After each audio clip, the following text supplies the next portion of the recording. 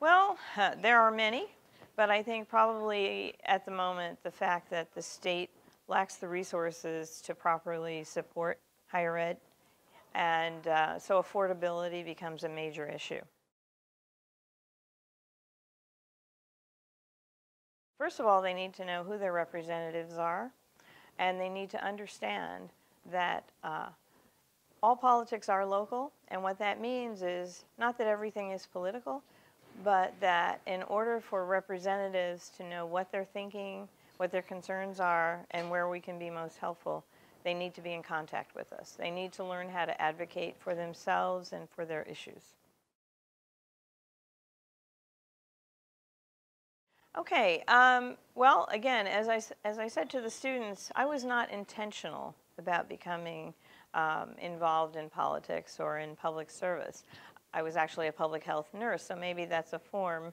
But I think that we need to have as many people as possible thinking about and getting involved in public service and in government.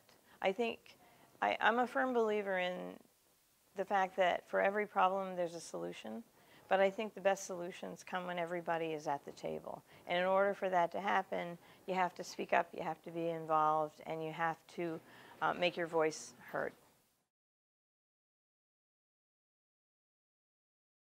I am. You know, I served on the Board of Education prior to going to the legislature, and every year people would say to me, "Why do you do this? It's such a thankless job." And I would say to them, it's not thankless because of the students. And I find that to be true of students in college too. I find that this generation is very interested in what's going on. I think it's up to us as the adults to listen to them, to give them an opportunity to speak up. And at the end of the time I had with students here today, a young lady came up and talked to me about what she was learning about in her sustainability class. And she talked about the issue of water, which is an issue I had talked about. So there are connections there. And I think that it's our job to encourage this generation, because we need to know that those who take over from us are going to be ready and prepared for the challenge.